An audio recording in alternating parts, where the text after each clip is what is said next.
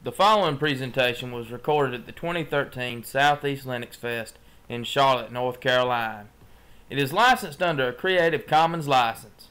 For more information about the SouthEast LinuxFest, visit www.southeastlinuxfest.org.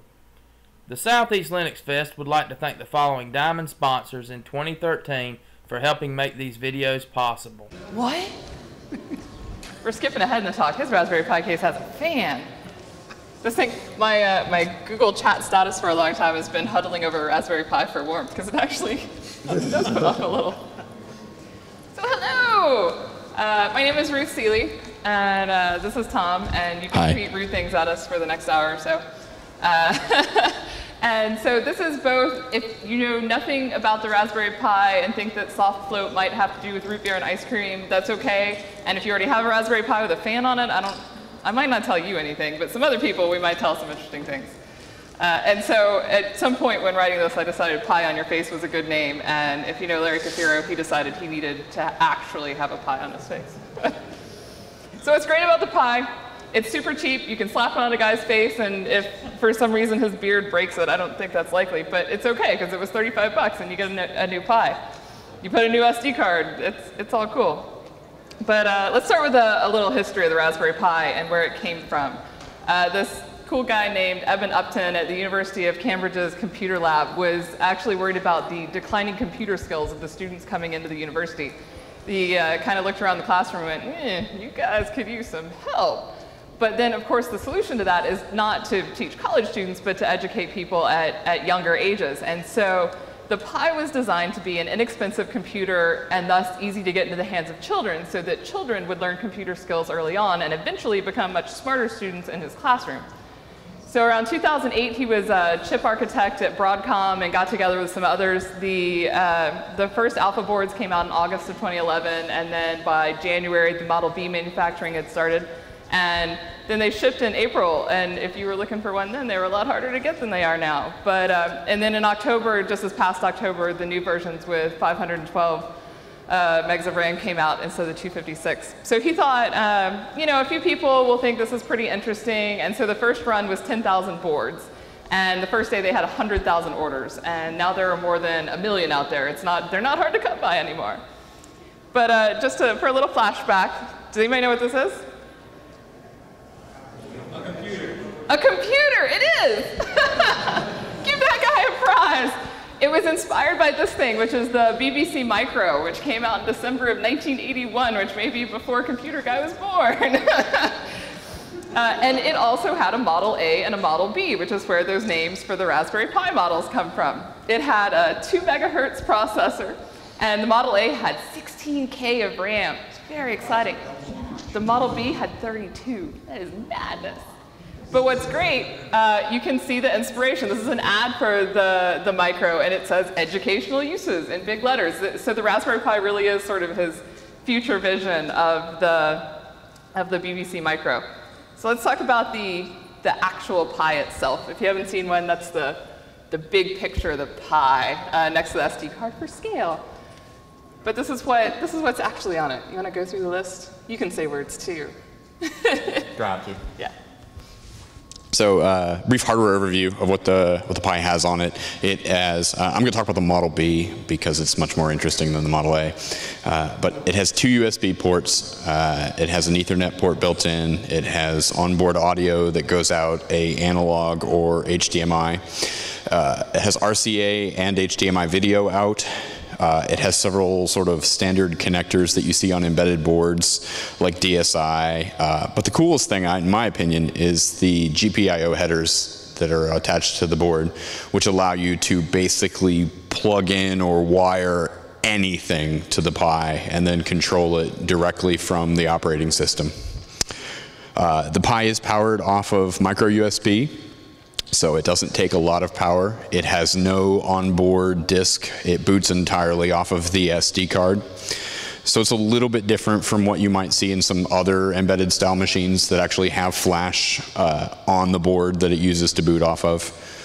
The Pi boots entirely off of firmware written onto the SD card. It doesn't know how to do anything except look at the SD card in a specific point and load the firmware in from that. Some days all it knows how to do is make you mad. No.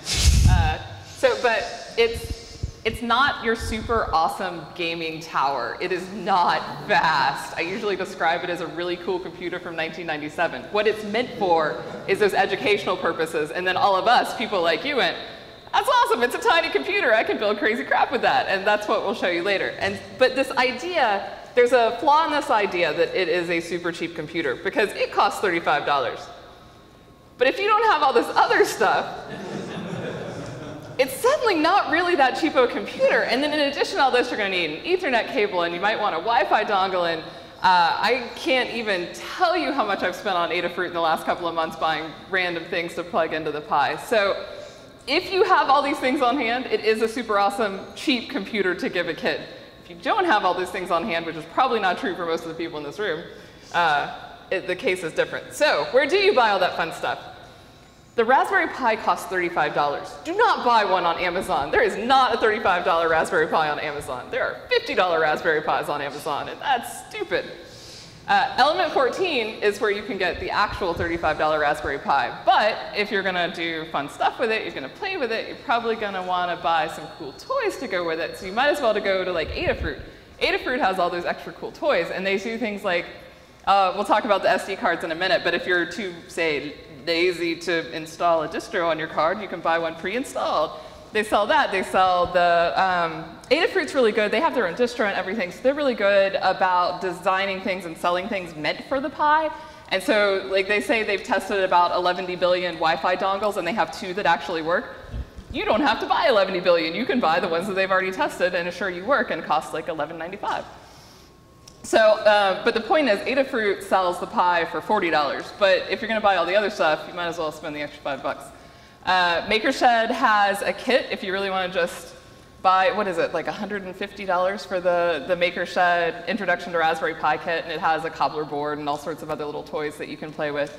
That's a good thing. SparkFun doesn't sell them. SparkFun sells all sorts of other things. They sell the LEDs. I describe SparkFun as what you wish Radio Shack was, except it's on the internet.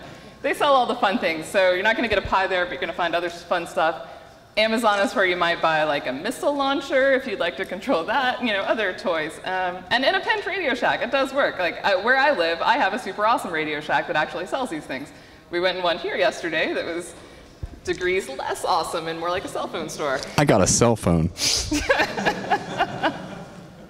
And among those accessories is the camera. So the last time I talked about the Pi back at Scale, which I think was in February, the camera didn't exist yet. The camera does exist now. Yeah. So one of the connectors I was talking about is a dedicated connector type that's standardized in the industry for things like cell phones and tablets, so that they can tell manufacturers, hey, we want this specification set of camera at this price, and they'll come back and say, sure, we'll build you that, and they don't have to worry about how to connect it to the board because it's using a standard connector. It's not quite that simple, but for purposes of explanation, it is. So the Raspberry Pi has that standard connector type, and they've added support in their firmware for a custom camera that they have just started producing. I tried very hard to get one, but after 3 hours of wrestling with a website that was continuously crashing from millions of Raspberry Pi users trying to get their hands on it, I was unsuccessful. But it looks exactly like this, and it's basically just a very small camera, the same basic specifications you would find in a cell phone. Except that the Raspberry Pi knows exactly how to drive it and reveal it to the Linux operating system or to any operating system. And while we're talking about fun things that plug into it, it's a good time to mention that the Pi is not an Arduino in a lot of ways, but in this specific way, the Arduino has this vast, almost ecosystem of things that are designed to be plugged into an Arduino. This thing does this specific thing with the Arduino. That doesn't exist for Pi yet. There is a shield, there's an Arduino shield that you put on the Raspberry Pi to use Arduino accessories with it, but it's not quite that kind of device. It is a tiny computer. It is not an Arduino, and I think a lot of people get a little confused, and they're like, well, they're small. They look like hardware. It's kind of the same thing, right? But you know, you have to decide what you need for the task that you want to do.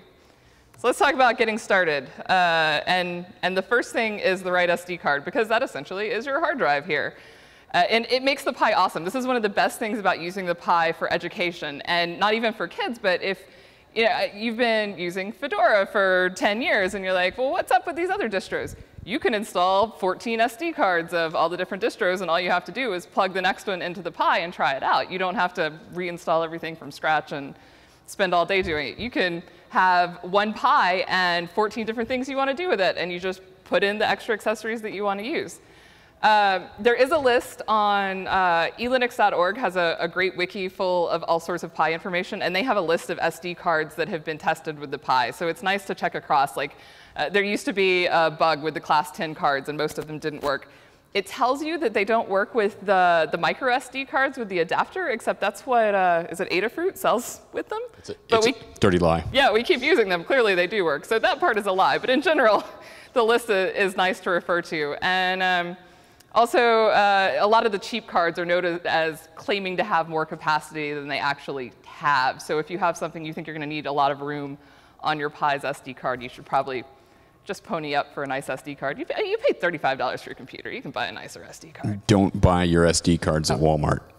There's the elinux.org link I was mentioning. Do you have a couple of display options? You want to talk about those? Yeah, so like I said before, it does have HDMI out. So it does 1.3 and 1.4 standard. You can't pass HDMI back into the device. It's a pure output port. But it does a very good job. It is audio and video integrated into it across the standard, and I haven't seen it fail yet. There's some stuff on the internet about various monitors that are not too smart about HDMI, not quite working properly. But the Pi firmware has things like overscan mode, a lot of tweaking to try to get the dimensions right on the screen. And honestly, I've thrown a lot of really awful, cheap monitors at the Pi, and so far all of them have worked with minimal tweaking. But it does have old school connectors for the audio and the video, and they both work great. But there is no VGA, which is different from a lot of the other embedded hardware in this space.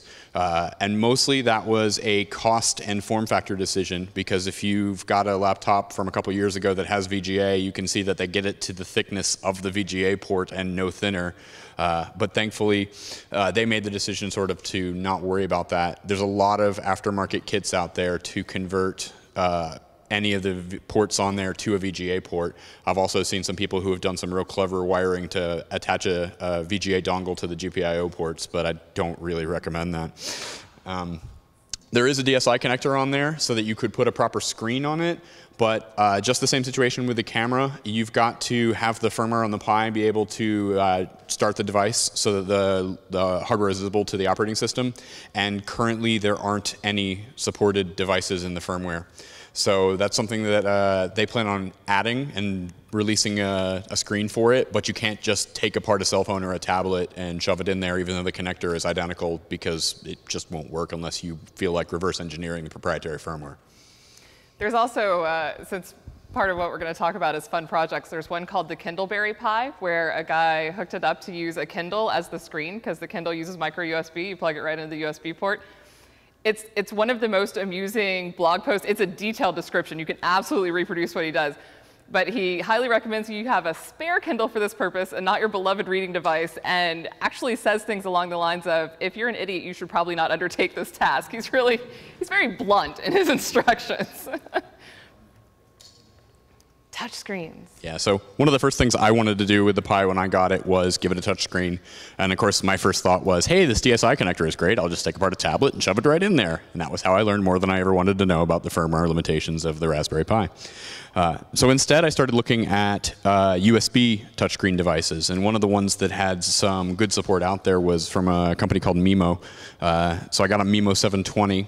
And that one is supported by the DisplayLink frame buffer driver. It's actually a DisplayLink touchscreen. So it's using a couple different drivers. The current Linux kernel has both the old frame buffer driver and the kernel mode setting driver. The kernel mode setting driver has a few bugs in it. So when I started really getting into those bugs and I was trying to write patches for the Linux kernel, I said maybe I'm just going to step back and use the old frame buffer driver that's actually working. So I started doing that, and that works well with X. One of my thoughts was that I wanted to use a distribution called OpenELEC, which is a nice interface for media playback. It boots basically into an entertainment system. So you can play games, music, movies, TV shows, video files, all these sorts of things. But because of how the OpenELEC distribution doesn't actually include support in the kernel for these drivers. In order to do that, you're going to have to rebuild kernel drivers to get the touchscreen working, and they don't have any touchscreen drivers in their build. So, yes, it is. Tell us where you would find that kernel source, Tom. So the nice thing about the Raspberry Pi is that they have a pretty good commitment to open source and free software. Everything but the firmware is out there with source code. And the firmware is something that they have a overinflated value of and will never release. So, but the good news is that they have all the patches necessary to boot all the hardware and devices on the Pi in GitHub specifically. So there's a Raspberry Pi repo on GitHub. Then there's constant work going on there where they're merging changes from other people. It's a very active and healthy upstream. They have 2 branches. At the time this was written, there was you had to sort of pick one, whether you wanted to be on 3.2.27 or you wanted to be on the 3.6 moving target tree. But the 3.2 tree is pretty dead now, so it's entirely a 3.6 tree. But you just start, you check it out, and you build it just like a normal Linux kernel. Now, everyone is sort of hoping that at some point they won't be a fork, that the patches will end up back in mainline. And some of the changes have, but not most of them. And when I talk to folks that do a lot more work in the Linux kernel than I do, the general feedback is that they don't think it's ever going to merge in. But, you know, maybe you'll be the person that takes that task on and gets the rest of that work done. But this is where I'm going to let Ruth tell a fun little story about the make Mr. Proper command. Oh, it's your fun story. So this is, I didn't say, perhaps I should have said this up front. The 2 of us are working on a Raspberry Pi hacks book for O'Reilly, and so learned all sorts of new things, but this was the fun fact as I was editing stuff he wrote. So it's actually his story about this. Make Mr. Proper is like a super duper version of Make Clean. Do you know why it's called Make Mr. Proper? Because that's the international name for Mr. Clean. When Linus was doing the work, he said, well, I'm gonna add that bald face guy that's all in the cleaning solution, which is in where he is, Mr. Proper. Fun facts. You'll win your next Linux trivia contest. So the next step, now you got your SD card, and perhaps we rambled too far on the kernel before we got to picking a distro. So obviously, we perhaps are a bit biased as Fedorans towards Pydora, which just got officially released a week and a half ago or so. And that's the version of Fedora optimized for the Raspberry Pi and has some fun features. But I also support choosing the distro that actually accomplishes what you want to do. And so, for example, I mentioned Adafruit has their own distribution, and it's called Occidentalis. And it is meant for hardware hacking in particular. It adds in a bunch of jazz on top of Raspbian and Wheezy. If you want to build XBMC, RasBMC is a better choice. That's what it's designed to do. So definitely biased towards you choosing Pydora. And if you go like right across the hall to the Fedora booth, you can get a jazzy little Pydora sticker with a little Pi on it. But again, you know, choose the distro that is suited to your needs, or that you like the name of the best Plan 9 from Bell Labs. And this is a tiny chunk of the list. There are so many distros. People are like, I think I'll just build a new Raspberry Pi distro today. I think people have gone a little crazy. But so we'll tell you a little bit about Pydora. These are some of, here, you talk about it, and I'll make it do stuff. So Pydora is Fedora recompiled with the optimization targets specifically for the Raspberry Pi. The Raspberry Pi is an ARM v6 with a hardware floating point unit. So that's the optimization level it's compiled for. Most of the ARM distributions out there, unless they're built for the Raspberry Pi, aren't optimized for the Raspberry Pi. The older ones are built ARM v5. Ubuntu doesn't have an ARM v5 build for it natively because all of their targets are ARM v7. And so their default ARM build won't even boot on the Raspberry Pi. But we added a tool for graphical configuration to do things like resize the SD card to fits the entire, the partition stretches across the whole SD card so you're not wasting space, to set up swap properly, to do memory allocation so that you can set how much memory goes to the GPU versus how much memory goes to the system.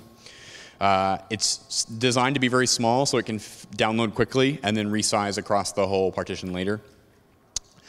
It does include C, Python, and Perl support on the image by default so that you can immediately start writing code on it. And it also has the libraries to support all the external hardware that you can plug into the device. It has all of the implementations that are out there for GPIO, I2C, SPI. And it also has a full graphical boot environment, XFCE, so that you can use all of the basic minimal development tools that are out there for basically opening text files. So my favorite feature, when Pydora came out, it was the day after I had just turned in an article for Linux Magazine about going headless with the Raspberry Pi for all sorts of projects and what you could do. And so I'm totally going to fake this because otherwise we have to boot it up and wait for it to work. But if you put a little file in the SD card that tells it you're going headless, then when you boot up, IP address 172.16. he tells you your IP address, and then actually flashes it out the LEDs on the Pi. I love this guy. Okay, you can stop now. I do kind of like him. I could listen to him all day. I love that the Pi turns out to be British. Who knew? She's going to get the Pi to read all of her email.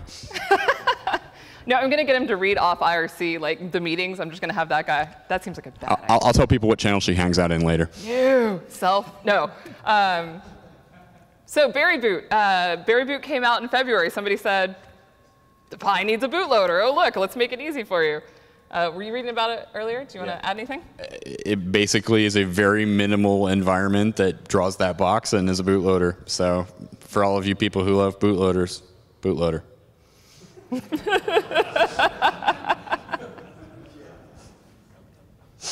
So there's an ARM installer utility that was done by Fedora, but it should run anywhere. Debian has one as well. And it's just a graphical way you can say, this is my SD card, this is the image I want to put on it, or pick one from the drop-down box, and it will go ahead and do the DD out to the SD card. But again, like I said, you can just use DD if you're feeling dangerous and brave. Yeah, but pretty graphical installer does it all for you. It's super easy. And actually, so if we're going to talk about slight faults and things, it seems to work better for me if you go ahead and download the image. It claims that it will go out and get it for you, and half the time it will, or you could just download the image and point it to it. There are no bugs. There are never bugs. I tell you what to do on a Mac, but I assume you're all using Linux and don't need it. No. But there are Raspberry Pi builders, similar things for Macs, and then Berry Boot, you can do that. Or, like I said, you could just buy a preloaded card with any of a number of things, and we're told, do you know when? Real soon now. Element 14, right? And a whole bunch of other people are going to start selling a multi-boot SD card with Raspberry and Wheezy and Pydora and something else. I believe they're calling it the Noobs SD card. But that's awesome, because then the noobs can, well, I guess the noobs have to pick, but maybe they'll all pick Pydora. It'll be fantastic. So let's talk about power. This bad boy is 5 volts, unlike your Arduino toys. And this is a really good reason why all of you with iPhones should go buy Android phones, because if you had an Android phone, you already have a Pi power supply, because that's what it uses, is that little micro USB slot. Your laptop's USB port isn't going to work. That is not going to power it. But you can get the jazzy little power bricks that are handy at conferences to power your phone when they die right in the middle of the party and you want to take a picture of somebody doing something stupid. And you just plug your little power brick in. That will power the Pi, too. It's a handy-dandy power supply. You should not. You look like you want to add something. I was just going to say that, you know, to get a little lower level on why 5 volts is important here, the Pi is extremely sensitive to voltage drop, and you really want to give it as clean of a power and as much of a power as you can, because if the power drops, it just turns off. Yeah, and you have 2 USB ports, but you're going to want a hub, and you're going to want a powered hub, even though we haven't plugged this one in, so I sound like I'm lying. Yeah, well, we don't have very much draw coming off of the Pi right now, so. What's that? Voltage is part of the formula, current's the other one, so what's the current draw on the thing? 300 milliamps. Okay. All right. What was the question? 300 milliamps. Yeah, what was he asked what was the current draw on it, and the answer is 300 milliamps. I think you probably want something more than that. I think I've seen recommendations for a 1 amp. Yes, you want a 1 amp. And mostly your good power supplies are going to be 1 amp. Yeah. But if you're having problems, like if you think, my Pi's not coming on, maybe you should check your power supply. So, you know, don't go to the dollar store and buy the cheapest Android charger they have. That's probably not the best place. A lot of the early reports about wireless devices not working properly were entirely due to them drawing way too much power, and the Pi saying, okay, I'm only going to give you the bare minimum that I have left to keep myself afloat, and those devices just going, I don't see what I'm doing right, I'm not working. Most of the power supplies are designed for 5.00 volts, and then you have a little bit of drop on the cable. That's why they have the trouble. Adafruit sells an $8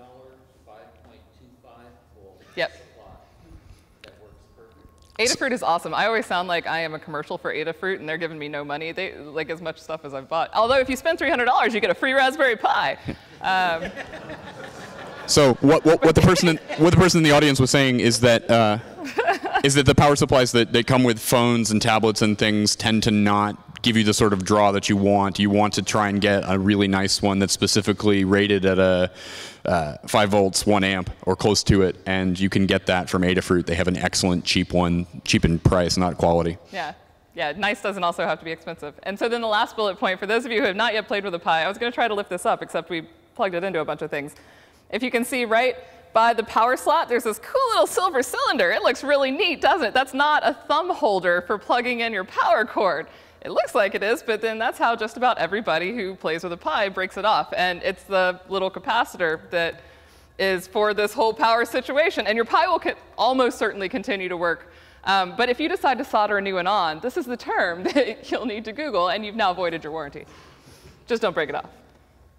So the Pi has a little series of LEDs, and they're a little different. If you have a significantly older one, they changed a bit. But the LEDs tell you all kinds of things. And this is a lot of information, but it's all on the internet. That elinux.org, so much Raspberry Pi information, highly useful. But when you plug it in and go, what didn't happen? The LEDs tell you what didn't happen. Red light means your power supply sucks, or you didn't plug it in because you drank too much at the self party last night. And then the others have to do with the files that it needs to find on the SD card in order to boot and whether or not it found them. There are 4 files that it needs to find. Rainbow screen means your firmware is loaded, but nothing else did. It's pretty, though. So let's talk about, we talked a little bit about GPIO. GPIO stands for general purpose in and out, and that's what it is. It's general purpose. This is what makes the Pi awesome. You can make it do cool other things because you have all of these pins. But then you look at those pins, and if you've looked at the Pi, you're like, I'm going, I need a map. And so this guy has created this thing called the Raspberry Leaf, which quite possibly is one of the most ingenious things anybody has done with the Raspberry Pi. You print it out, you cut around the little rectangle, you lay it on the GPIO, and look, now you know what number all your pins are. I'm so distracted by the Raspberry Leaf, I can't say anything useful about GPIO. Would you like to? Sure. So, GPIO, basically, the pins, some of the pins have special meanings. I'm not going to spend a whole lot of time talking about the special meanings on the pins. But basically, the nice thing about the GPIO pins is that you can directly wire them into other things and then control them manually from user space, either using one of the libraries that are out there in C, C++, Python, Perl, or you can actually directly bitbang them to life through /sys. You just create little nodes for each one of the pins, and you tell it if it's input or output, and then you start, catting commands at it, and it does things. So what we've got wired up here today is a breadboard is wired to the GPIO. I'm actually using all of the general input-output pins without remapping anything. Are you gonna do the thingy? Yeah. This is why you shouldn't sit in the back. This is like the most basic thing you could possibly do with a Pi. Stick some LEDs into a breadboard and make them go blinky. Thank you, Vanna. So what I've done is I've wired up a simple push-button switch to it. I've got 1, 2, 3, 4, 5 one-color LEDs and 1 tricolor LED. And I just wrote a little Python script to listen for the input from the switch and to trigger it to walk the colors up and down. That last LED keeps coming loose, and that's why it's not lighting. And then it's going to do its snake thing, and then it's going to cycle its color, its 3 colors up and down, and then it's going to do the full spectrum fade. Now, the way that RGB LED works, if you know electronics at all, is that it's a cathode anode LED. It has 4 pins instead of 2, and the way that you cycle it up and down is using something called pulse width modulation. Now, a lot of the embedded hardware has pulse width modulation hardware support across all the pins. The Raspberry Pi does not. The Raspberry Pi has 1 pin that does hardware pulse width modulation. But never fear, the software library for Python has software support for pulse width modulation, and so I used that to do the fades and the transitions. You just basically tell it to clock up and clock down on the increments you want and shove it in a loop, and there you go, pretty shiny blinkies.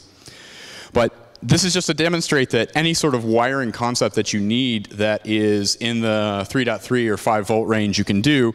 It actually has a pin out for 5 volt, but I recommend that you start small with your projects, because there's a lot of people that discover very quickly as they try to draw 5 volt off the Pi that the Pi just runs out of power and turns itself off. So you want to be careful with those projects. It is possible to do that. You can also do fun things like actually supply power to the Pi over GPIO as opposed to over the mini USB, but that is an excellent way to cook your Pi.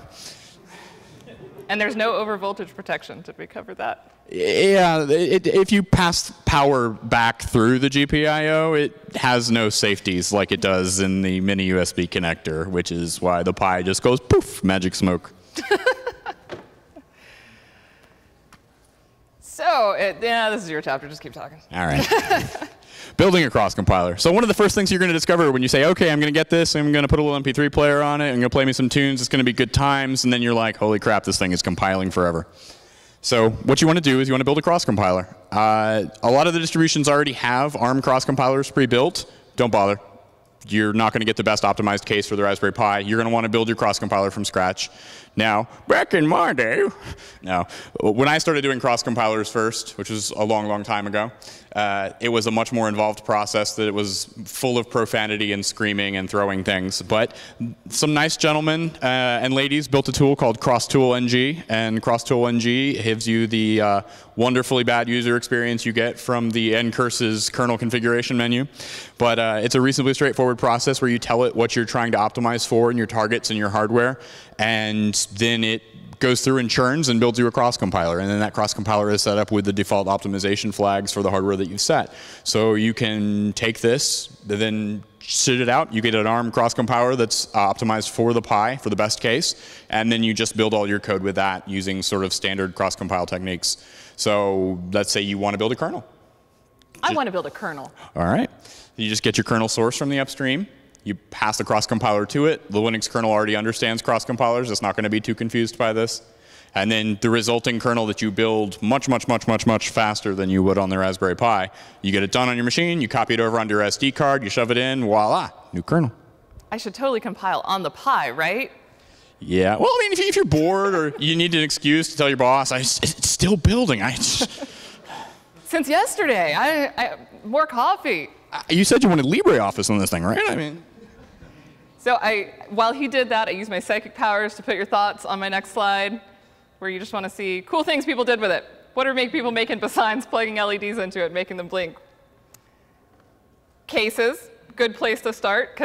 So I was talking about cases one time, and somebody said, well, it comes with a great case. And I'm like, where did you buy yours from? He's like, no, the cardboard box. I just cut little holes in the sides to plug stuff into. That is an option. Or you could 3D print one, or you could 3D print one. Wow, that was excellent timing, good work. Or you could build a fantastic one out of Legos, which is not bigger on the inside, indeed. You can buy one, everybody sells cases, some of them better than others. Like the one that comes in that Maker Shed $150 kit I was mentioning, kind of just goes apart. Crap. But there are lots of them for about $10 that are really nice, or people have built some really fantastic, really nice cases. I opted to steal my children's Legos and did perhaps a bit too much research into how Lego should happen. So a Lego square is 8 millimeters on each side, and if you figure out how big the Pi is, you need a baseboard that is 9 by 13. There's no such thing as a 9 by 13 Lego baseboard, but you don't want a giant one, well, we'll get to that. So I started doing, these are configurations of 2 layers of half-height Lego so that you can make your own baseboard to build up on the Pi. Or you could just buy a kit that somebody already designed, and I'll put the slides online, you can grab that, or you can just, you Google the Daily Break, the Raspberry Pi Lego case, it comes up. But, so the thing with this, I mentioned I may have been a little too involved in the whole Lego thing. This costs 14 pounds, you have to order it from over the ocean, which is, say, $21-ish. There are 87 bricks, which comes out to 24 cents per brick. And it's quite possible that at some point I had a little too much time on my hands and compared the price per brick in a variety of sets as compared to going to the Lego store and compiling. So you should get below 10 cents per brick. And this is 24 cents per brick. So really, you can break into your kids' Lego stash. You're going to do a heck of a lot better. You can get the little hinge door pieces to put over all of the ports if you want to make a super snazzy one. I left the Star Wars sets intact. I am only using loose Legos, I swear. If you use transparent bricks over the LEDs, you can still see what they're doing when you use the crappy power supply. It's fabulous. But the last thing that I swear I will say about Legos, we could talk about this all afternoon, it's going to be uneven, because the Legos are uneven, the bottom of the pie is uneven, it's a little shaky. So there's this awesome stuff called Sugru, S-U-G-R-U, and you can make little Sugru nubbins to go in there, and you have a fabulous even case. Although if you do buy this one, you get the little raspberry on top, and that's kind of cute. Well, I just have one question. Yeah. Did you compare secondhand Legos? Oh, well, see, that's a whole other. We'll talk. Moving on. We'll have a chat afterwards. No, but if you would like to Google this information, so I blog for a site called Geek Mom. If you Google Geek Mom Lego prices, I have a chart comparing the price per brick of sets since the beginning of Lego. You can read all about price per brick, but aim for lower than 10 cents per brick. That's my advice. The first step is admitting you have a problem.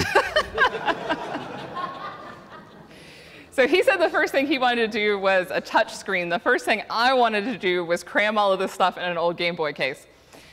The first problem you have with this is not the tiny screen, which Adafruit sells. God, they really should give me some kickbacks. The first problem is that Game Boy cases are screwed together with tri-tip screws. Who has one of these things? She does. You should come over. Everyone in the room has that screwdriver but us. No, so we were in the Red Hat office where all the engineers are, and you would think we could be able to find a tri-tip screwdriver. It didn't go well, so I got a drill. Like, I drilled out the holes to pry the screws out. But yeah, so this is it hacked together. I haven't quite crammed it back into the case because the joystick I bought was too big to get through that hole, but found a teeny tiny joystick that may or may not work. On Adafruit, gonna add Sugru, which I mentioned with the Legos, to that to make an actual little. You have an idea? I'm open to joystick ideas here. We can talk about the buttons. But you can see it totally works. And even better, this screen is so nice. When we did this, he was on the other side of the room. He's like, read me the IP address. That screen is 2.5 inches. It's the size of the Game Boy screen. I was like, are you unhinged?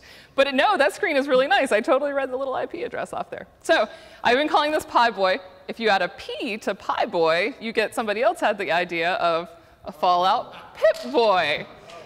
And so somebody totally built this. He's like, this is my Halloween costume, Raspberry Pip Boy. It didn't make it the whole night. Oh no, this is the still intact version. It's really hard to see. It suffered. It didn't make it through the night, so he's working on rebuilding it, but he did a really good job. And so you can go to his blog there and check out the whole Raspberry Pi Pip Boy? Pip Pi, yeah. Anyway, but it died. Might have had something to do with that bottle of vodka he's holding. The next thing we did was start emulating games. And this was awesome for us. You can buy USB versions of all the old controllers to play all sorts of things. And so we went to Maker Faire in New York last fall. And it's huge. It's, what, 100,000 people or something? And we'll get to the part in a minute where we had a Raspberry Pi photo booth, and this guy was in a really hot penguin suit. You may have seen him here last year. And so occasionally you take off the penguin suit, and kids will come by. We would set up Mario so people could have something to do in our booth. Inevitably, this is what happens every single time. A kid would come by, say 11 or 12, and be like, oh, is that Mario? Can I play your Mario? I'd be like, hey, you can play my Mario. You come over and be like, it's Mario 2. So you start out with that little tower thing, and you have to figure out how to get down and get to the next level. 2 seconds. Your Mario sucks. Yeah.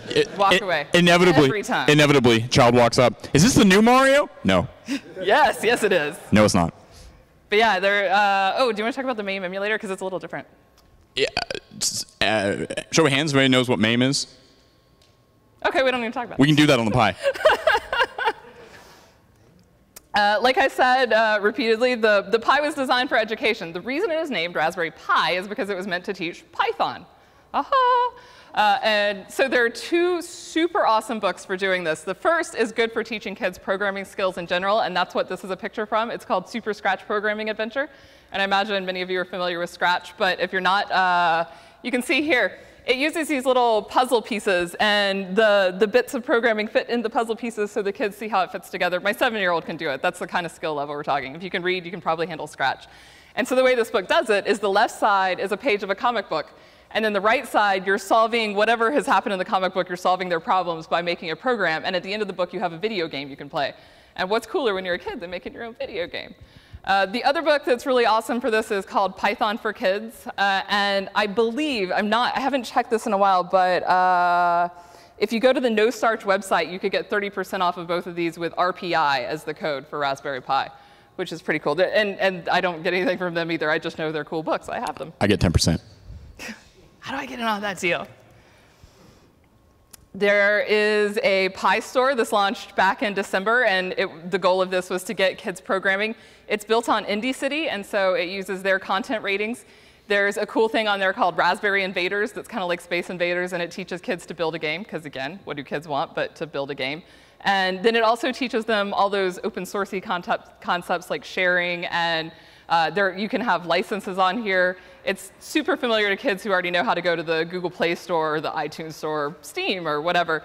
But they start to learn those concepts of reviews and checking something out before you buy it, and all those extra skills besides just the programming stuff. It's pretty cool. The next thing I decided I wanted to do was back a long, long time ago, I was running do you remember the old SETI at home screensaver? You would run the little screensaver and hope that maybe you found some alien. I love how many heads are nodding. Yeah, I had that screensaver. That was good times. Well, so they kind of scrapped that project, and it was reborn in a new version, but you can just totally dedicate a Pi to hunting for aliens. The project's still going. Why not? Or you could have a Pi farm of them hunting for aliens. And you could build your Pi farm on a Lego board, because you can get a 50 by 50 brick Lego board. I haven't actually done that, but OK, so I'm going to go home. I'm going to build a Pi farm on a Lego board. I'm going to tape those little pictures of pies on top of each one of them, and the next time I do this, I'll have a picture just for you. Deal? All right. Another guy who is dedicated to nerddom has decided he needs to build a Raspberry Pi Stargate. This man has dedicated some serious attention to detail. If you go to his WordPress page, the attention he has paid to the little markings all the way around the Stargate, I'm afraid somebody's going to tell him it might not work. Yeah, he has a request for people to send him Naquita, so it's. Well, what if he is the alien? Entirely possible. Pi-FM is a sassy little project that turns your Pi into an FM radio. You can play sounds out of it to a radio, which you should check your local laws before amplifying in any significant fashion. But it uses the Pi's onboard clock manager and uses it to produce whatever frequency you like with all sorts of math that you don't have to understand to use it. You just follow their fantastic directions. It uses one of the GPIO pins as an antenna. Yeah, he says it works to about 10 feet unless you add an extra antenna. Yeah, which is a piece of wire tied to the pin. Yeah, it's very fancy, very high tech. Oh, look, I did the math for you. Hey. Are you all excited about the math? Ah, OK, we can go back to the Lego TARDIS. I mentioned we did a photo booth. That's me in the foreground and Tux here in the background.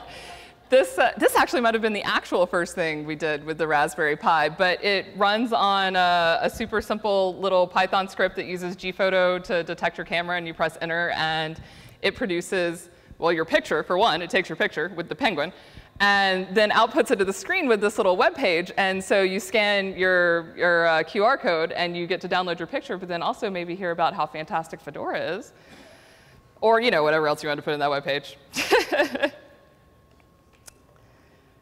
What most people seem to do with it is build an XBMC little home theater system, and it seems to work fine for that. You've done that? Yes. I mean, it's powerful enough because the CPU isn't powerful enough to do real-time decoding, but the hardware itself, because it's using a system on a chip, has dedicated hardware resources to do specific file types and codec types. By default, it comes with support for H.264.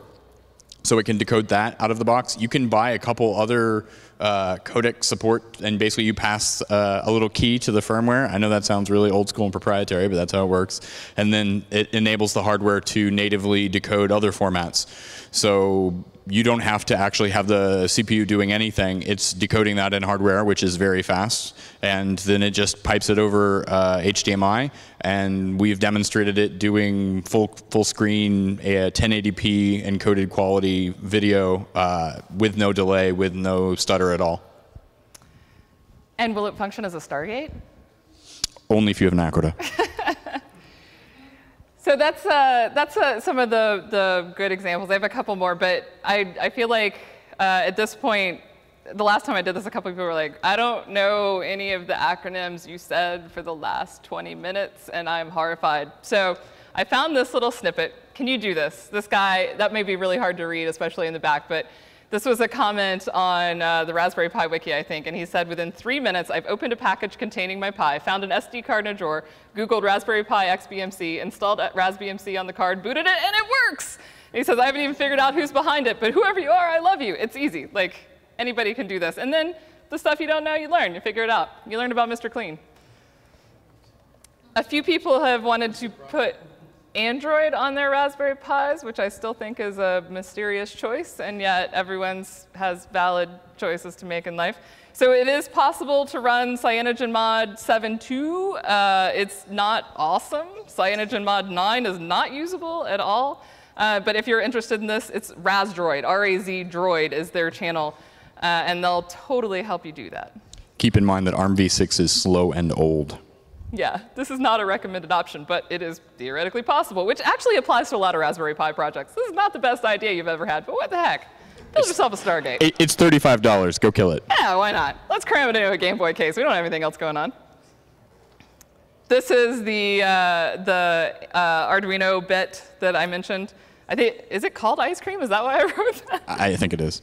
And so you just slap it on. You can use the Arduino shields like so. This is my favorite. Best Valentine's gift ever this year for Valentine's Day. This guy made his girlfriend a bilingual R2-D2 that uses face recognition. It has motion and distance detection, and it records and plays back messages. It's an actual little functioning R2-D2. That guy wins. That's it. It's Pi a la mode is the name. That's why I said ice cream. Sometimes by the end of your slides, yeah. This guy has tinier fingers than I do, so you can see the lighter for scale and the teeny tiny little arcade machine. Like, I thought crammed it into a Game Boy was a crazy idea. It's a arcade cabinet for ants. Yeah. For your ant farm. Yeah, that's not a bad idea.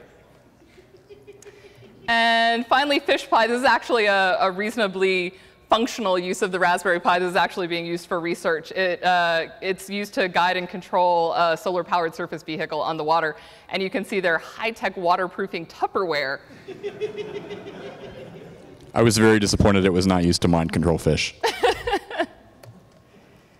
And this is what I want to build next. And yeah, so this was one of those, this is my lesson with Raspberry Pi. As soon as I have the idea, I should totally build an X. I Google Raspberry Pi X and discover somebody else already did it. And so we were at FudCon in Paris back in the fall and went to the world's greatest bar, which I can totally tell you about later. And they had this old, do you remember these old arcade cabinets? I call it the Pizza Hut table because that's the only place I ever saw them. But it flips the game, player 1, player 2, with the person sitting across from you. I'm like, we could totally build this with the Raspberry Pi. Raspberry Pi Pizza Hut table, which apparently is what other people call it too. There it is, coffee table Pi, playing Donkey Kong. Pizza Hut table. So that's my list of cool projects, and that's a few resources you can hit for making your own awesome stuff, which if you've already built awesome stuff, like there's a fan on your Pi, that's still pretty cool. We'd love to hear about it. Adafruit has a massive wiki with all sorts of tutorials for how to do things. eLinux, I've said 100 times. Instructables has a few, not quite as many. Beginner's Guide to Raspberry Pi is already out. That's an O'Reilly book that gets you started with the basic stuff. And then theoretically, our hacks book comes out in August, the internet tells me. And that's where you can find us. Any questions? I think my Pi card, or my SD card was one of those 10s you were talking about. The class 10 cards? Yeah. You should try a new card. Put that one in your camera. Get a slower one? Yeah, basically. No, I thought they fixed that bug, though. Have you tried it? The class 10 UHC cards that have the issue. Yeah. Yeah, just try. Cards are cheap. Just get you a new card.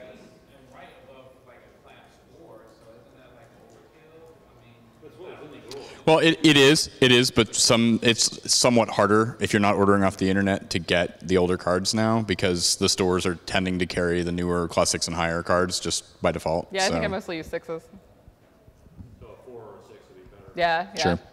Stick the 10 in your camera. It's better put to use there anyway. Fast pictures. I might be a camera nerd instead. Is Python the language of choice for programming for it then? Because it was originally designed for it? That's what they intended, but because it's a full Linux operating system environment, you can use whatever your heart feels like. There's no special conveniences to using Python. It's a tiny computer. Not really. I mean, some of the hardware-specific stuff like the GPIO access for the Raspberry Pi, there's a Raspberry Pi-specific Python module for accessing the GPIO pins that understands how it works and the labels and the special functionalities of it. But aside from that sort of modular functionality add, there really isn't any differentiator. Yeah. What happens to the original Fedora port for the Raspberry Pi? What happens when you run it off Fedora Core? The original port, because there was one that came off Raspberry Pi and then it got scraped.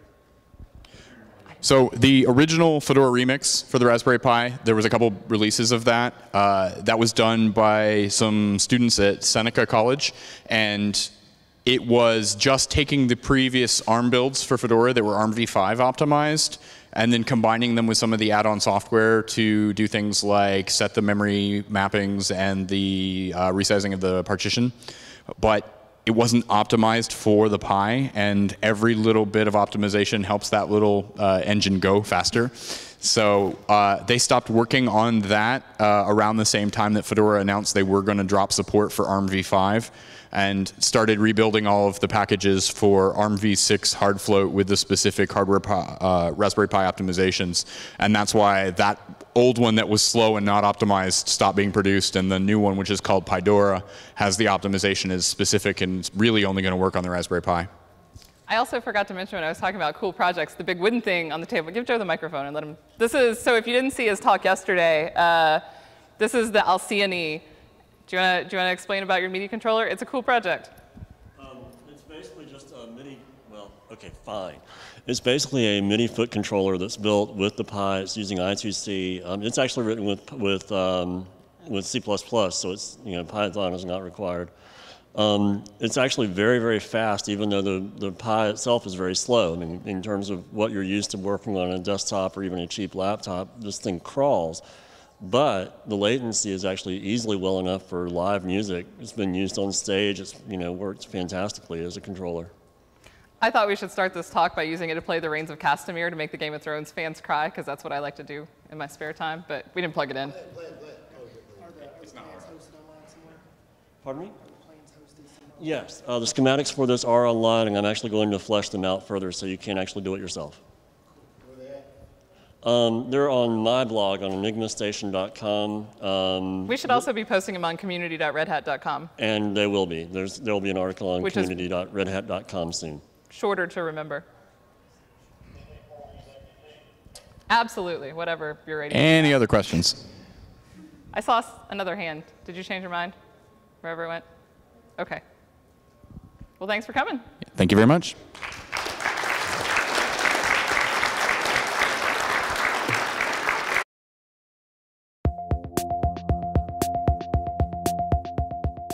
When we created Asterisk over a decade ago, we could not have imagined that Asterisk would not only become the most widely adopted open source communication software on the planet, but that it would impact the entire industry in the way that it has. Today, Asterisk has found its way into more than 170 countries and virtually every Fortune 1000 company.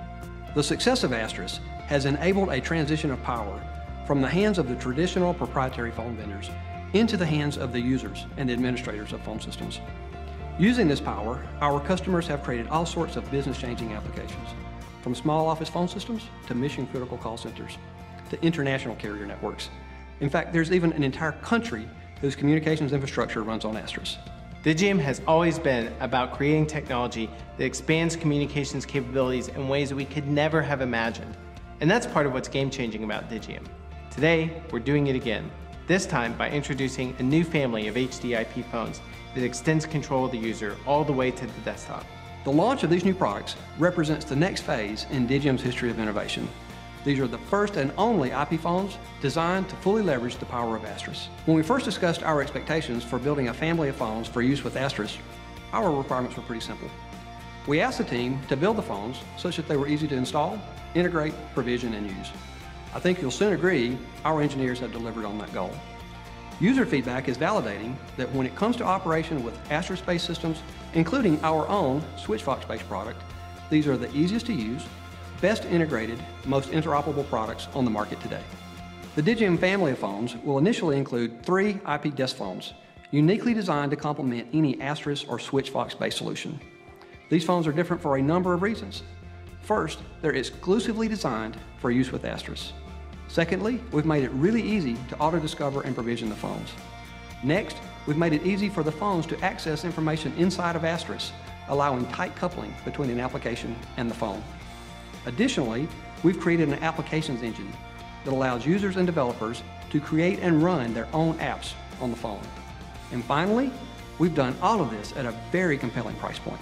At Digium, we're always thinking of ways to give our customers the best value in business phone systems and also give them the power to create their own solutions for any communications challenge. We'll continue to push the boundaries, not only to make Asterisk cooler, faster, and more technologically feature-rich, but to make Asterisk and VoIP communications even easier. And together, we'll change the way the world communicates. Again.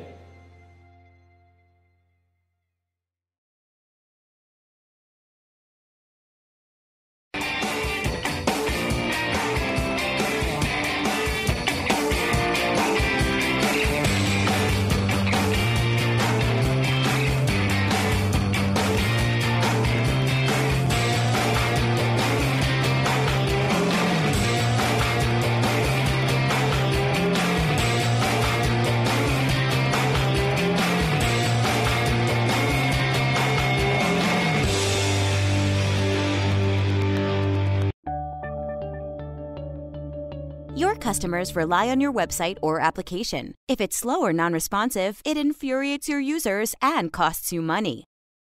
Keeping your business-critical systems humming along requires insight into what they're doing. Your system metrics tell stories that can reveal performance bottlenecks, resource limitations, and other problems. But how do you keep an eye on all of your system's performance metrics in real time and record this data for later analysis? Enter Longview, the new way to see what's really going on under the hood. The Longview dashboard lets you visualize the status of all your systems, providing you with a bird's-eye view of your entire fleet. You can sort by CPU, memory, swap, processes load, and network usage. Click a specific system to access its individual dashboard, then click and drag to zoom in on choke points and get more detail. Comprehensive network data, including inbound and outbound traffic, is available on the Network tab, and disk writes and free space on the Disks tab, while the Process Explorer displays usage statistics for individual processes. The System Info tab shows listening services, active connections, and available updates. Adding Longview to a system is easy. Just click the button, copy the one-line installation command, then run the command on your Linux system to complete the process. The agent will begin collecting data and sending it to Longview. Then the graphs start rolling. Use Longview to gain visibility into your servers, so when your website or app heats up, it stays up.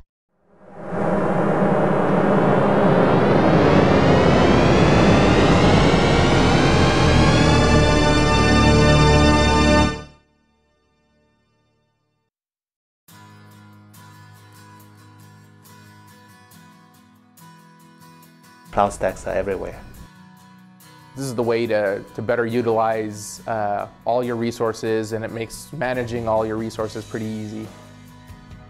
All of the innovation is happening in open source. The collaborative nature and of the community and the speed at which these deficiencies, these bugs are getting discovered and fixed is a thing that really shows the power of the open source community. It is global, and it's definitely because of the users. Community people are extremely friendly and always ready to help. If you go onto IRC any day, you'll see these guys helping each other out, and they're all doing it like in a selfless manner. The product is transparent for everyone. Everyone can look at the code base. Everyone can see how CloudStack is being built. Nothing is proprietary. Everything is open. In many ways, it's absolutely vital to the ongoing health of CloudStack. The most exciting event in recent memory for me was our first developer boot camp. And our call gave people, I think, maybe 2 weeks notice to come attend. I was expecting 25 or 30 people. So we ended up with 87 people and had to go get more chairs into the room twice. Everything within cloud computing is commodity and is open source. And so I don't think that you will you'll see anywhere where open source is not pervasive in cloud computing. And so I think it's an assumption. I think when you talk about cloud computing, you're really talking about open source cloud computing. CloudStack is a robust solution for large deployments. You have dozens of data centers and thousands of servers in each data center. These hardware is going to fail, and CloudStack is designed to handle, number one, that mass scale. Number two, it's designed to handle the failure that inevitably happens in large deployments. We started working on CloudStack over 4 years ago, and it was the original set of people working on it had a background of delivering software to telcos and service providers. Lots of QA, lots of users actually using it. High availability is the key feature. Multiple hypervisor support, different network models. You can pick up whatever suits you better. CloudStack management server can be deployed in different physical machines. It definitely has a huge footprint. It's being deployed everywhere. There's a major movie studio that they were using CloudStack. They were using it to transcode video, and I thought that was terribly fascinating. What I found more fascinating is what they did during lunch, where they would spin up 50 or 60 game servers. Then as soon as lunch was over, they would destroy all the instances and go back to doing real work. CloudStack is vast. It touches so many different aspects, and there's no one person that's kind of like a master of all those realms. I think CloudStack as a project is going to be one of the leaders, simply because it's some of the most featureful and robust platforms out there. I don't see any limits to the CloudStack.